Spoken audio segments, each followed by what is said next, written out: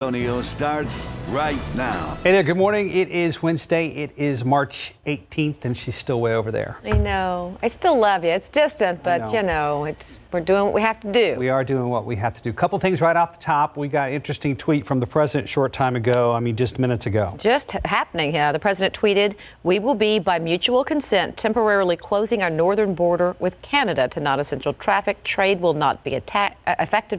Details to follow." Also, a bit of housekeeping on the earlier edition of GMSA. We talked to Mike Osterhage via Skype. He is not here with us anymore. He and his family are Well, he's not here with us for 2 weeks. Right. I don't want to start more rumors. Yeah. Boy, I made that worse, didn't I? Oh, everybody's laughing now. No, Mike's fine. He and his family are fine. He's in self-quarantine. We just want to let you know he's okay. He doesn't have anything, no symptoms, no nothing. There just may have been a possible exposure with his son. His son went on a spring break with a family, and one person in that family tested positive.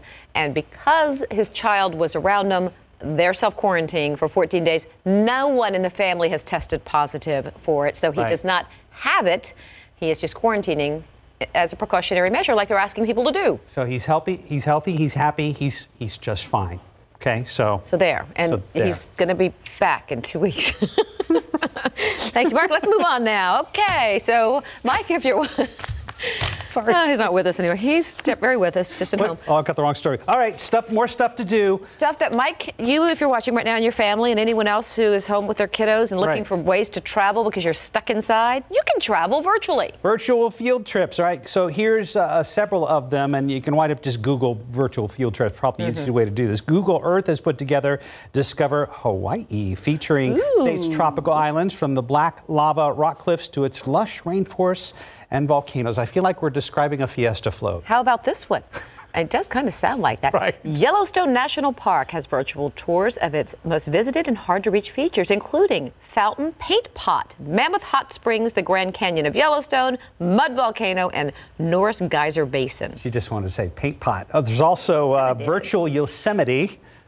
There's virtual Yosemite. Where are you right now? Oh, I'm now jumped down below the picture talking about the live cams as well. Oh, you could also take the kids to the zoo virtually. Yeah, so you can visit some of the most fabulous animal displays. She's not wrong. There's the live cams at the San Diego Zoo, Monterey Bay Aquarium, Georgia Aquarium. They are up and running. Yes, and you can do museum collections, and you can even go to the Louvre. And there's so many places all across the entire globe that you can visit virtually. And a Great Wall of China ready to virtually explore. And finally, Access Mars, if you're just tired of this planet altogether.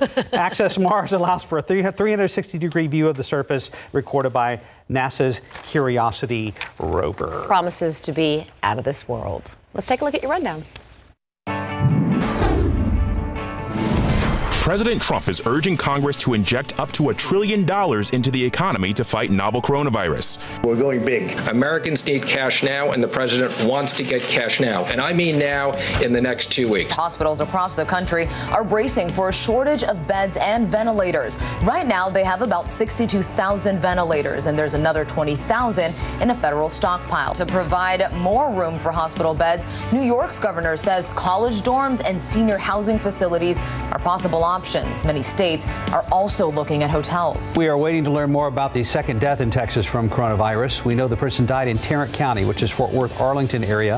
Officials have also said the person was a senior. U.S. officials are warning about a series of cyber attacks. Officials say foreign actors are spreading disinformation about the coronavirus and have even tried to slow down computers at the Department of Health and Human Services. Despite the coronavirus, voters still turned out on Election Day in 3 states to give Joe Biden more wins. The former vice president swept Tuesday's primaries, winning in Florida, Arizona, and Illinois. A driver in the hospital after police say he crashed right in front of UT Health Science Center, taking out 2 utility poles. Happened around 11:30 last night near Babcock and Louis Pasteur. Working from home may be the new normal for busy parents, but their stir-crazy kids aren't happy about being pent up all day. Luckily, there are tons of online resources to keep your kids busy and learning. One of New York's busiest streets was nearly deserted on St. Patrick's Day. No one was around except, well, this man. But he wasn't the only St. Patrick's Day diehard. In Dublin, St. Patrick himself took to the streets trying to chase the coronavirus out of Ireland. Nothing says I love you like a dozen roses, but during the coronavirus scare, there's something your sweetie might want even more. Instead of a dozen roses, they created a unique bouquet of toilet paper. Well, that's one way to be creative. By the way, Mike is watching from home. Hi, Mike. Yes. Again, he's good. What did he say? He's News good. of my death has been greatly exaggerated. Well, we're glad you're in good spirits, buddy. Oh, you just got to smile through some of this, don't you? 9:03 right now. Let's go outside with live cam. On our commute in very early this morning, we had... Don't say it. What? Mike's favorite saying. Rain. Oh, spits and drizzles? I knew you'd say it. Nah. Yeah. In honor of Mike, we'll talk about spits and drizzles. There was a little bit out there this morning. Some light rain that moved into San Antonio dissipated rather quickly. We may get a similar setup tonight, so there are some more chances for rain, and we've got a pretty good shot coming up on Friday, too. Right now, though, warm and humid. 71 degrees at the airport, 69 Hondo, 65 in Kerrville, and we'll be up around 81 degrees today. Sound familiar? Because that's about where we were yesterday. There is an outside chance for shower this afternoon, but most of us are going to stay dry again until tonight. Let's take a look at the pollen count. Oaks in the high category, no surprise, but it is down a little bit from where it was yesterday. Mold is moderate, hackberry, mulberry, both low. Here's a look at the last 12 hours. We had those showers and storms out west, looked promising, did bring some decent rain to parts of South Texas, just not here in San Antonio. We picked up a hundredth of an inch of rain. That's it. So things have cleared out now. We'll see temperatures up around 81, as we mentioned, just a 20% chance there. We have the chance tonight. We have some more chances Thursday and then into Friday and Saturday, too. So it's an active pattern. We're going to talk about that 7-day forecast here in just a few minutes. Guys? Thank you, sir. Right now, traffic's looking great all around town. There's 281 right there by UAW at Hildebrand. Highway 90, 36th Street, west side, looking pretty good as well. New this morning at 9, a 59-year-old man is dead after he was hit crossing the street. It happened this morning around 6 on Enrique M. Barrera Parkway near Highway 90.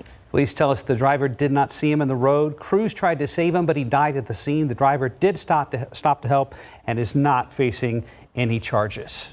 Other top stories that we're following today: a retired assistant chief with the Converse Police Department who was killed after he was hit by a suspected drunk driver will be laid to rest this morning. Crash happened back March 10th on the 14,300 block of Nacogdoches Road. Police say 23-year-old Gina Nicole Bernice Koutros, my apologies for mispronouncing, had been driving erratically before the crash. She was charged with intoxication manslaughter and evading arrest. The funeral service for Officer Rodney Rex Reiner is scheduled for 10 this morning at Mount Calvary Lutheran Church. It is a private ceremony, but it will be live streamed on the church's website. Just a few minutes, we'll learn how the county is changing operating procedures due to the coronavirus.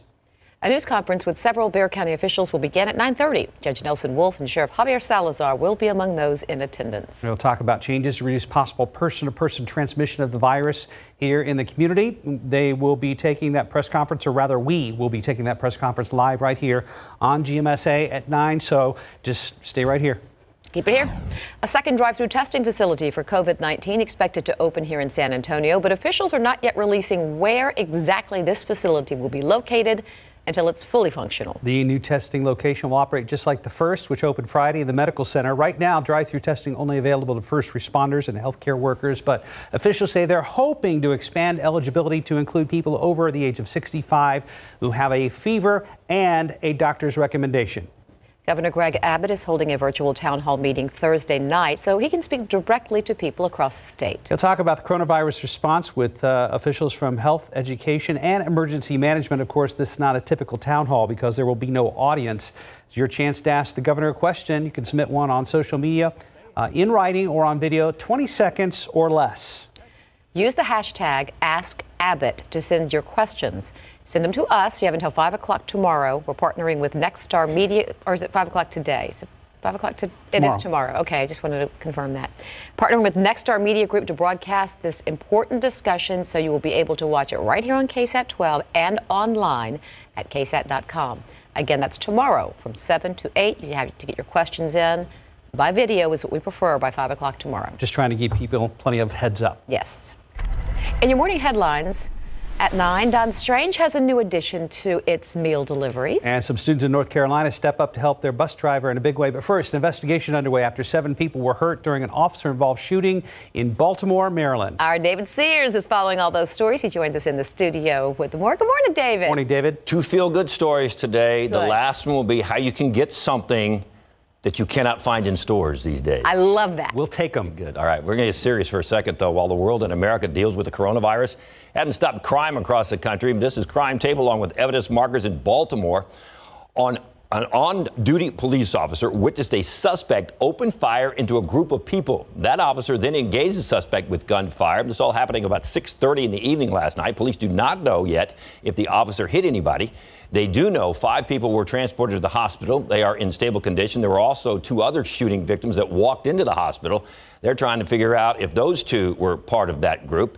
Even though the officer took a shot at the suspect, he was still able to get away. And yes, you are looking at a bomb embedded in an old lava flow in Hawaii. That is half the bomb. The other half is actually underneath that flow. That one exploded. There's one that's about 50 feet away that hasn't exploded yet. Kawaska Sington was hiking in the lava flow when he came across the bombs. He just so happens to have served in the military dealing with explosives, so he knew it was time to get the hike out of there. I went in it, and that's when it really hit me. I said, oh my God. I saw the front end of the bomb sticking out of the ceiling in the lava tube. The bomb was fully intact.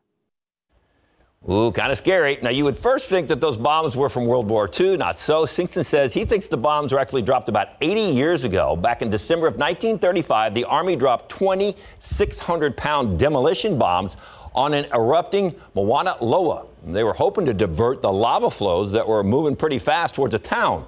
The military used that strategy again in 1942. Singson says that he called the Department of Land and Natural Resources and gave officials the GPS coordinates to the site. And that department headed over there with some teams, and they're working with the military to coordinate a plan to dispose of the suspected ordnance.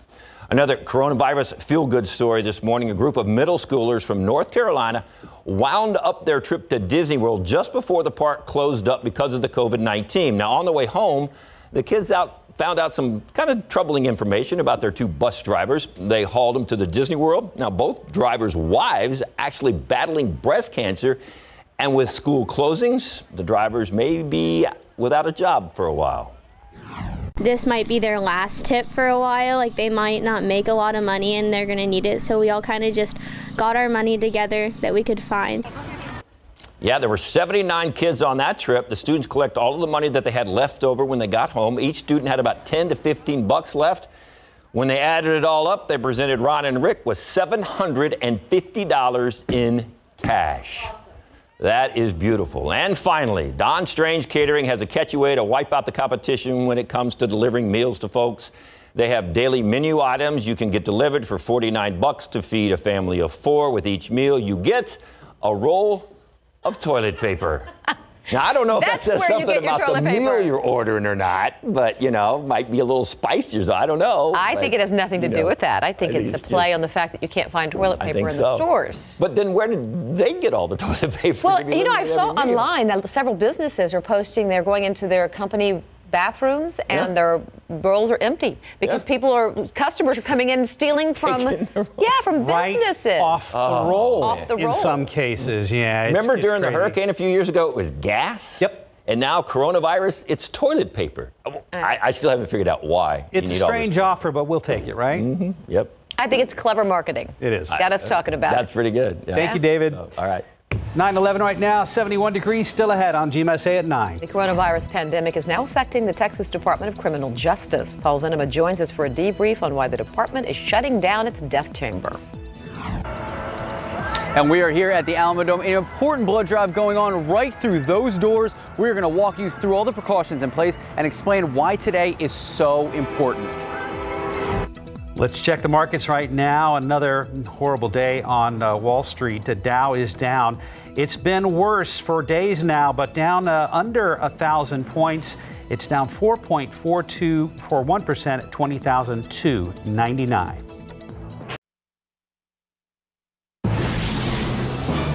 Welcome back. It is now 9:15. The South Texas Blood and Tissue Center and the city of San Antonio are now holding a special community blood drive at the Alamodome this week in response to help maintain the local blood supply and to keep it from running low. Max Massey joins us live from the Alamodome right here in San Antonio. Max, what's going on out there this morning, sir? Good morning, guys. Well, this only started at 9 a.m. There's already been 30 people, and I know there's a lot of people out there wondering what precautions are in place. Well, don't worry, because there is a lot. This is the full process. Before you can even get checked out, the first thing you do is good to go. So this is really just step one and step 1A, if you will. We are joined by the CEO, Elizabeth Waltman. And so because of social distancing, we are going to keep our distance. So Elizabeth, can you kind of walk us through this whole process? Absolutely. Good morning, everyone. We're so glad that you're taking the time to learn more about how you can donate blood and save a life. So when people come to the Alamo Dome, before they even get here, we want them to go online or to call us to make an appointment, because we're only accepting appointments today. But when you come to the Alamo Dome, the first thing we're going to do is we're going to ask you to sanitize your hands. Then we're going to take your temperature. And if you have a temperature, you need to go home and be fever-free for 24 hours before you try and donate blood again. But once you come in, we sanitize your hands, we take your temperature, then you'll go in and sit down over in our waiting area. So there we have a list of everyone who has an appointment, and we have you in a queue. Once your name is called, then we will ask you once again to sanitize your hands before you go into the interview booth. And what we want you to know is between each and every donor, we are re-sanitizing the area to make sure that anything that our donors come in contact with and our employees is reasonably sanitized for the type of event that we have today. Then once you're screened, and we will ask you all of the questions that we normally ask our blood donors to make sure that the blood supply is safe. Once we ask you all of those questions, we do a mini physical. We will take your temperature once again, plus your blood pressure, your pulse, and we will check your iron to make sure that you have enough iron to donate. If all of that's cleared, then we will escort you over to the phlebotomy area. And once again, we will ask you to sanitize your hands. Because, we touch our face, we touch our clothes, we touch things. So then you will go over into the phlebotomy area, and you will wait to go on a bed. When you wait to go on a bed and you move from the phlebotomy area onto the bed, once again, we're going to ask you to sanitize your hands. We're just creatures of habit, and we want to make sure that we're keeping everybody as safe as we possibly can and to reduce their exposure risk. Perfect. Your donation, I think the thing that I want to emphasize to everyone who's listening today is that the blood supply it's going to be depleted if we don't do everything we can over the next few days to get as many donors as we can. Yesterday, we actually collected over 600 units. That was phenomenal. But we need to do that day after day after day. That's why the Alamo Dome is so important. So thank you to everyone who's helped us be here today. Go online, make an appointment, and come donate blood. All right. Thank you so much. And coming up at 9:30, we are going to give you a preview of the blood donation station, and we're even going to talk to a senator who is here to donate. Mark, Leslie. Max Massey live at the Alamo Dome. Taking necessary precautions, so give blood. Okay, let's talk about our forecast now. We're still hoping for that rain sometime this weekend. And it's still looking pretty good. I mean, we got some chances here and there. We didn't get a whole lot last night. We had some showers and storms try to work towards San Antonio. Not a lot of success, though. The numbers, not too bad as you get out towards Concan and Vanderpool, about half an inch there. Pearsall, about 0.06 of an inch. Officially at the airport, just 100th of an inch. So we had these showers and storms get close, and then they pretty much just fell apart. We had a couple showers and thunderstorms yesterday that moved up through Seguin and Kirby. They picked up a little bit of rain there. And it's possible we could see another isolated storm or two today. Here's a look at the last 12 hours, and you can see everything that developed out west and then worked its way east and sort of fell apart as it did. And so by the time it reached San Antonio about 2 or 3 o'clock, everything was just sort of fizzling out. It was just a couple sprinkles around here. Now we're just left with cloudy skies. Here's a look at the time lapse. And you can see all the clouds there, 71 degrees. Dew point is at 66. Southerly winds at about 7. We've seen a few peaks of blue sky there, too. So I do think we'll see some sun today. Basically a carbon copy of yesterday. And the satellite picture shows that we already have a couple breaks out towards Hondo in the western part of Bexar County here. Temperatures, low 70s here around town. And as we zoom out, it's basically right around 70 in most spots with slightly cooler readings as you get up towards Fredericksburg and Kerrville. Here's the setup. We've got more energy headed our way. So we've got a little piece of energy down here over Mexico that's going to work in again tonight. And just like last night, I think we'll get some storms out west. Some of these will work towards our western counties overnight and then maybe eventually towards San Antonio by early tomorrow morning. So this is around 5 o'clock. Not seeing much, But as we get towards midnight, look at that. Another complex of showers and storms moving in. Could see some pockets of heavier rain out west. This will fall apart as it moves towards San Antonio. Now let's zoom out and talk about Thursday. This is Thursday, 5 o'clock. We've got our frontal boundary on our doorstep. And by Friday morning, we're looking at more good chances for rain as this front comes through. It will also cool down quite a bit, especially as we get into the weekend. Friday evening, a lot of the rain starts to move out, but more rain kicks in on Saturday afternoon and Saturday evening. So there are some chances here for some rain. As far as severe weather goes, there's the possibility of some stronger storms this afternoon, and this has been extended a little bit further east. So Uvalde, Hondo, Kerrville, Rock Springs, Eagle Pass, we'll have to watch for some stronger storms later on tonight. San Antonio is in the marginal risk, so we'll have to look for a little bit of thunder here possibly overnight as well. 81 degrees today, straight shower, and then tomorrow 81. 57 though by Friday afternoon, 60% chance of showers both Friday and Saturday, and most of the rain starts to move out of here by Sunday. Guys. Thanks. Thank you, Justin. Exactly 9:22, 71 degrees. Still ahead on GMSA at 9, the Texas Department of Criminal Justice is shutting down its death chamber in hopes of preventing the spread of coronavirus. Paul Venema is here to break down what it means. Coming up next. And welcome back to GMSA at 9. The coronavirus pandemic now affecting the Texas Department of Criminal Justice. The department has decided to shut down the death chamber. Now, this decision comes after a stay of execution granted by the Texas Court of Criminal Appeals. Paul Venema joins us now for a debrief of a story that he did yesterday. So is this like, what's the legal precedent here? Are we plowing new ground? Well, not really. It has been done, but it's very, very rare. It was done during 9/11 in a particular case, and I believe there's been one or perhaps two other cases in history, but it's extremely rare. So yes, we are in effect into some really unfamiliar territory here. Does the court anticipate a flood of similar stays based on the Hummel case? That is probably what is going to happen. In all likelihood, it's going to set some precedent there in terms of you did it here, and as long as this virus stays with us, there's a good chance that other attorneys representing clients on death row are going to look at this and say, you know what, this probably should apply here as well. And they may not have to. We're into such gray territory right now. The people at the Texas Department of Corrections may just go ahead and say, until this thing clears, there's no point in even entertaining any stays. We're just going to leave it as it is, because to execute somebody takes a lot of work in terms of people and equipment and just the people involved in terms of witnesses and so forth, and it requires people working in close quarters. So there's a good possibility that those stays could be filed, but there's another possibility that the department will just say, no, we're not going to operate this until this issue is cleared up. Paul, let me ask you this. In this particular case, what happens when those 60 days expire? Okay, what happens next is the state will have to issue what's called a death warrant, an execution warrant. So they'll have to issue an execution warrant, another execution warrant, and from the date that's issued until 90 days, that has to 90 days has to pass before they can actually execute him. So he's picked up at the very least another 90 days plus the 60 days. So the reality is, I guess, if you do the math,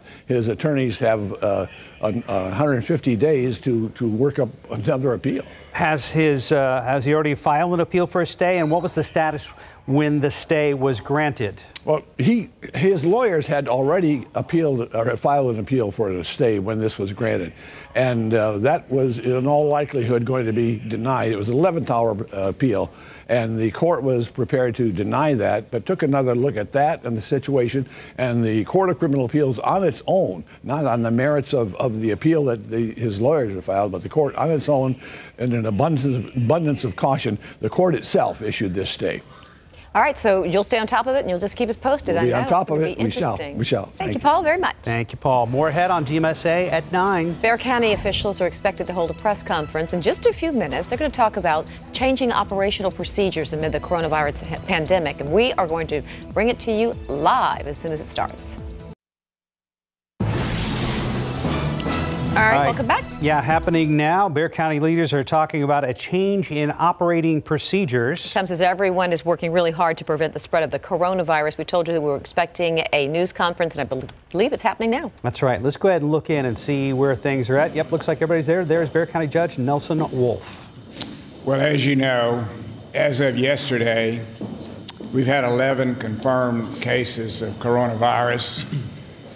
We will begin testing today at various sites. One of the sites will be out at the Bexar County center out there where we have the AT&T Center in the Coliseum. And we would expect, as this increased testing comes about, that we will have more people identified testing positive for coronavirus. So with that in mind, we've been working for the last week or two to strengthen our team here at Bexar County and to begin a number of new initiatives to be able to help people that are going to be confronted with the economic consequences of this disease, as well as the expansion of the disease itself. I have with us today Seth Mitchell. Seth, where are you? Seth Mitchell had worked for the county for over 21 years. He was my former chief of staff. He has worked in emergency management. He was with us when we responded to the Katrina affair, when we had the terrible wreck of the train on the south side and had chlorine spill. He's worked with us on a number of issues like that. So he'll be coming into my office as special assistant, and he will coordinate the activities, both internal and external, with respect to coronavirus. He'll be spending his full time and effort on that. Later on this week, we'll be meeting with the 26 mayors of the suburban cities and briefing them with respect to the number of issues that we'll be taking up today and working on today. We'll also have before the court today a memorandum of understanding that the county manager has put together to bring on an expert with respect to diseases, and it's going to be Dr. Ruth Bergen. She's with the director of the Center for Medical Humanities and Ethics at the UT Health Science Center. She has an expertise in medicine and in infectious disease. She was a leader in putting together a treatment for hepatitis C, individuals also that were co-infected with HIV. She's had numerous awards for her work and an array of different issues with respect to medicine, and she's a graduate of the Harvard School.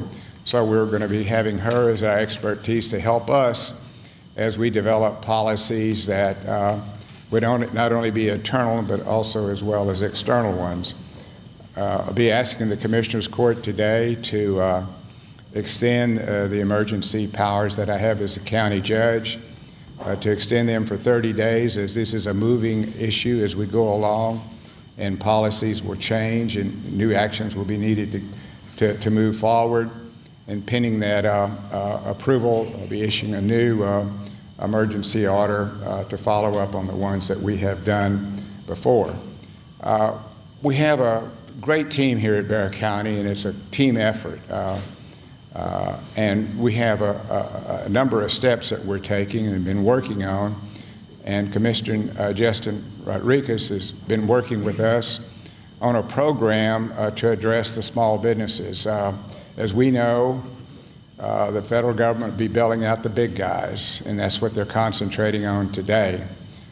We here are limited in number of things we can do, and we want to focus on the mom and pop operations. There's probably hundreds of small restaurants around the community today, as well as other small businesses that are being impacted by this and having a very difficult time meeting their payroll. So Commissioner Justin Rodriguez will be laying out a program that will bring to the Commissioners Court and hope to get their approval. Commissioner. Thank you, Judge. Good morning, everybody. Thank you for being here. Initially, too, I think we ought to acknowledge and be mindful of the fact that we've got first responders who are doing exceptional work in our community, our healthcare professionals. So we want to thank them for what they're doing in this time of crisis. We also know that people in the community are fearful of what comes next. We know that there are people in our community, families, small businesses that are hurting. So I want to just talk briefly about what our team here at Bexar County has been working on. And as you know, as the judge mentioned, we are anticipating help from our federal and state partners in short order. The great thing and the beauty of working at the local level, in particular county government, is that we don't have to wait. We can act now. And so what the judge alluded to is a program that Bexar County is working on to invest $5 million to provide interest-free loans and $250,000 in grants for small businesses in our community here in Bexar County that have suffered financial losses due to COVID-19. We will be partnering with Lift Fund, and they're crafting the criteria and eligibility for the loans and grants, but we anticipate staff bringing back a recommendation to us on the next Commissioners Court meeting, which would be Tuesday, on how we deploy these resources, get the money into the hands of small business owners. We know anecdotally, we've heard from people in our community, all of us, that where revenues are down just over the past week or so, 20, 30, 40%, sometimes even more.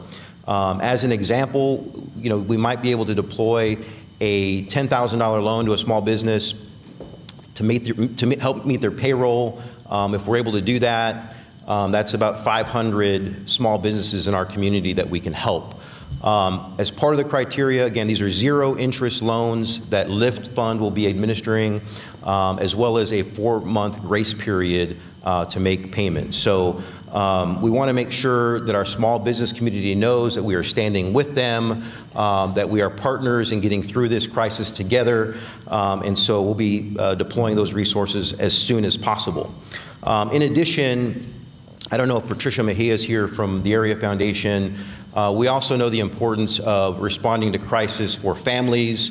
The Area Foundation and United Way, I know, is working on a program called the COVID-19 Disaster Response Fund. That will be used to, again, help families, those that are suffering with their own family budgets, also those that are now have kids at home that need resources for their children. So we'll be partnering along with a number of other partners with the Area Foundation and the United Way to make sure that families in need also have resources, and we'll be announcing details on that shortly. So again, as the judge mentioned, we have a great team here that has been working around the clock to make sure that folks in our community know that as local leaders, we want to make sure that people in need know there are resources, know that they have a backstop, and know that we will get through this together. So thank you, Judge, for your support. And I believe we're going to next call up our tax assessor collector, Albert Udeste, who has some announcements from his office as well. Let me just say a couple of words about Albert. Let me say a couple of words about Albert. Albert's really been an innovative thinker since he's come into this office. He's done everything within his power and consensus with the Commissioner's Court to help people string out payments when they can't pay their taxes. The drive-in that he has now, which is everybody's using, and by the way, this is a very good thing to be using right now. And so he's been innovative, and so he called me this last week and he's come up with another terrific idea, and we support him 100%. The Commissioner's Court will step with him on this. And so, Albert, please tell him what you plan to do. Thank you. Well, I want to start by thanking the judge for his great leadership, and of course this team up here of elected officials. I can tell you that I'm very proud to be a part of this team, and we look forward to working with our citizens. My priority right now is for the safety of our citizens and employees while still providing the services needed from the tax assessor collector's office. To limit in-person visits for at least the next 30 days, property tax payments and payment plan requests, as well as vehicle registrations and vehicle title transfer requests will be accepted at our curbside drop-off. Also online, by phone, by mail, or in our 24-hour drop box. Additionally, the state has postponed due dates and some requirements for vehicle registrations and transfers. We have implemented some new procedures to limit physical contact, maintain social distance, and limit crowd size. So requests for property tax payment arrangements can now be made by email, on our website, or by phone, or by regular mail. Additionally, I think it's important that I note that we also have 20 private full-service title companies located throughout Bexar County that can conduct most motor vehicle transactions for an additional convenience fee. We have curbside drop-off daily at 3 of our 4 locations from 8 a.m. to 9 a.m. and from 11 a.m. to 1 p.m. And we're probably going to increase those hours if things get worse. And as the judge mentioned, we have a new 3-lane drive-through, which is pretty much state-of-the-art at our Southside tax office, and we encourage our citizens to use that. I understand that citizens are facing unexpected challenges right now, whether it's additional daycare costs or even the loss of jobs. We also understand that home evictions can be catastrophic at any time, but especially right now. The Tax Assessor Collector's Office wants to help our citizens through this difficult time. So I am therefore instructing the Linebarger Tax Attorney Law Firm to work with the Sheriff's Office and cancel all delinquent property tax foreclosure sales for the month of April and May.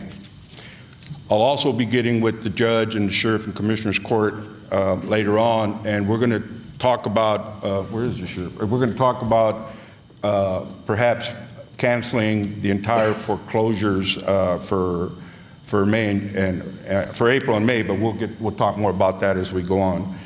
In closing, our mission is to help keep families in their homes with an emphasis on helping our senior citizens, our disabled, our veterans, and ultimately our children. As part of this mission, the Bexar County Tax Assessor Collector's Office has developed the most payment plans of any of the 254 counties in Texas, including the only 10-month payment plan in the state. Finally, I want the citizens of Bexar County to know that we are here to help. And I think that's very important for our citizens to know, is that we are here to help. We understand what they're going through. We understand what they're feeling, as do all the leaders up here. And I also want them to know that together, we will work through this situation and evolve stronger and better as we overcome this challenge. Y para decirles en español, queremos que la gente sepan que nosotros estamos aquí para ayudarles a toda la gente. All right, lots of new information from county leaders. We'll wrap it up for you real quick and tell you what they said. First of all, Judge Wolf said that they want to expand their emergency declaration for 30 days. Mm-hmm. They want to, the county judge is speaking again. Let's go back to county judge. Compliments the initial thing I put in there, and again, pending the approval of the Commissioner's Court, would reinstitute to not force renters out of their homes. All of our justices of the peace are implementing that and are not enforcing evictions, and we want to continue that effort also during this crisis. District Attorney Joe Gonzalez has been instrumental in leading us on a lot of these different initiatives, and his role as District Attorney includes also the civil attorneys representing the Commissioner's Court. It's just been a tremendous help. And he's taken a number of initiatives to hold down our jail population. That's a dangerous place for a number of reasons, and certainly the spread of this coronavirus, COVID-19, is a danger in the jail. So, District Attorney, would you like to come up and say a few words about policies you'll be implementing?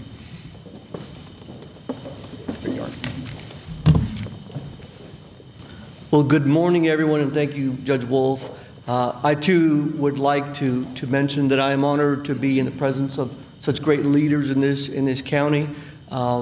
I think it's important that the county know the steps that we're taking to protect everyone here. Some of you out in the public may be thinking, well, why do you have to have a press conference? Why not just do what you have to do and not have this conference? It's important for us to communicate with you. It's important for us to tell you what steps we're taking. And certainly in our office, it's important to put the word out that we're adjusting the way we do business, but it may affect what you do in our office in certain ways. So that's why we're doing this, is to educate the public about the steps that we're undertaking. Certainly, our office is no different. We have what is essentially the largest law firm in Bexar County, and so because of that, we have unique challenges. We have a huge staff, and some of those individuals have been identified as being high risk. And because of that, we have to look to see if there's ways that we can accommodate them. We're looking to see whether or not they can perhaps work from home, because while we're adjusting our manpower, the cases are still coming, right? Crime still exists. We still have to review these cases. So that's what part of what we're doing is looking to see how we can modify the way we do business at the courthouse, the way we do business at the DA's office. And it's important to you that you know that, because it's going to affect some members of the public. For example, when a criminal case is filed, typically we in the DA's office have to reach out to victims of crime. We will continue to do that, but we're going to ask that instead of you coming down and visiting with us in person, that we communicate telephonically, that we communicate electronically by text or email in order to avoid the person-to-person contact. Additionally, when we prepare for trial, we have to contact witnesses. We're going to ask that the contact with the witnesses be kept to a minimum as well. So those are some of the types of changes that we're making to reduce the amount of person-to-person contact at the courthouse and in our office directly. Another group of individuals is the courthouse personnel. We've had a tremendous partnership with the judges who have been in communication with us. Some of the judges have decided to cancel their dockets for certain periods, for example, 30 days. On the misdemeanor level, some of the district judges are making decisions individually for their courts, and we're certainly working with them, but we're all interested in keeping our community safe as possible. We're certainly interested in making sure that we can reduce the amount of people that have direct contact with the courts. One of the things we're asking is to bear with us while we try and do our part to look at the jail cases, to, as Judge Wolf mentioned, reduce the jail population if we can. Again, we're never going to do anything that's going to compromise the safety of Bexar County, but I think we have to be concerned with the number of people that are sitting at the Bexar County Jail that are in confined spaces that cannot just walk out the front door. So we're going to be looking to see whether or not we can impact that in any way. I want to mention, for example, the last week or so, Travis County, just up the road on 35, have gotten together the judges there and identified a certain list of cases where they have granted PR bonds. So we're certainly hopeful that the judges will do that in this county. Speaking about juries, we have grand juries that we have to continue to operate with. We've visited with them. They're a tremendous group of people that are dedicated and committed to making sure that we keep the criminal justice system going. They've already told us that they're willing to continue to work, and so we're very honored and proud that we have those individuals that are willing to continue to do their part to serve the Bexar County community. Again, we're asking the people to just please bear with us while we get through this, and hopefully we can help impact how we get affected with everything. One of the major concerns I will tell you that I have is the concern I have that we may see an increase in domestic violence because of the situation with coronavirus. People are going to be quarantined in their homes. They're going to be limited to where they go. There's going to be a lot of stress involved with this situation. People may be losing their jobs or it's impacting them some way. I want to tell those individuals that are victims of domestic violence that our Family Justice Center continues to be open, continues to operate. We're going to ask that instead of you coming in person to make the complaint and file the application, that you do it by phone. And I'm going to repeat, I'm going to mention the phone number. It is 210-630100. We'll continue to speak with you and take your complaints, make the assessments, and do what we have to do. But again, we're trying to limit the direct contact. So again, thank you very much, and please bear with us, and we'll get through this together. Sheriff Salazar has put in a number of safeguards at the jail. We have somewhere usually between 3,800, maybe 4,200 people in that jail. They're all clustered in a couple of buildings there. And so we are doing a number of enhanced measures to make sure that we do not allow this disease to spread throughout the jail. So the sheriff's taken a number of initiatives, and I'd like to ask him to come up and say a few words about what he's doing. A few words. Thank you, Judge. Good morning. You know, as first responders, we're used to dealing with bad guys and bullets. You throw a pandemic illness like COVID-19 at us, and it's a game changer for certain. But I'm very proud of the way this agency has risen to the occasion and worked with all of our partners up here to make sure that we're doing things as smoothly and as safely as we can, not just for the community, but for our first responders, of course, and for our inmate population. We have instituted our incident command structure at the Sheriff's Office, and what that means is that, quite frankly, we've put up a sub-structure within our command staff headed up by Deputy Chief Roland Schuler, who Chief Schuler is a veteran deputy with the Sheriff's Office. Of course, he's been here for around 30 years with the Sheriff's Office. However, he's also a 20-year registered nurse. He speaks the lingo. And so he is our incident commander with regard to our response to Corona. We're instituting on a daily basis best practices that we're monitoring and implementing from Department of Homeland Security, Centers for Disease Control, Texas Commission on Jail Standards, National Sheriff's Association, International Association of Chiefs of Police. We're taking all of those best practices and folding them into what we do, quite frankly. We're maintaining elements at the Bexar County Jail, of course, our courthouse, our substations, our training academy is still up and functional, but we've also got elements at the EOC and at least one of the drive-through testing facilities that we're providing security for. So what we're doing with regard to the law enforcement side of the house, we have implemented what we call an enhanced or alternate level of response to patrol calls for service. And what we mean by that is basically we're lessening the type of calls that we're physically sending a deputy to. We're trying to handle as many calls for service by telephone and online as we possibly can to eliminate our interactions with the community in order to continue to keep people safe. Also, we're asking our deputies to not unnecessarily enter houses or businesses, try to conduct business from a safe distance and as far outside as you possibly can. We're also tracking on a daily basis our jail metrics. Everybody up here has mentioned thus far that we're trying to bring down our jail population as safely as possible. You know, granted, there are people that just don't need to be walking amongst us, and for certain, those folks are going to be within the Bexar County Jail. However, it's a pretty well-known fact. Judge Wolf and I make it known that there are people in that jail that just don't belong. There's got to be other ways that we can do things with folks like that, and so those are the inmates that we're concentrating our efforts on. Getting them out on GPS monitoring, getting them out, time off for good behavior. Non-violent misdemeanors is what we're concentrating our efforts on for today. And then moving on from there. But we're looking at different ways of getting those folks back out into society. You know, with jail populations, we serve a purpose. Jails absolutely serve a purpose in our society. However, in a situation like this involving a pandemic illness such as COVID-19, it's also a distinct possibility that jail can act as an incubator for this sickness and can act as an amplifier, as not only inmates are seeing their way back out into the community, but deputies are going home from their shift and going home to their families. Then those families in turn are going to daycare centers and places of employment. And so we're being very careful with how we screen inmates on their way in.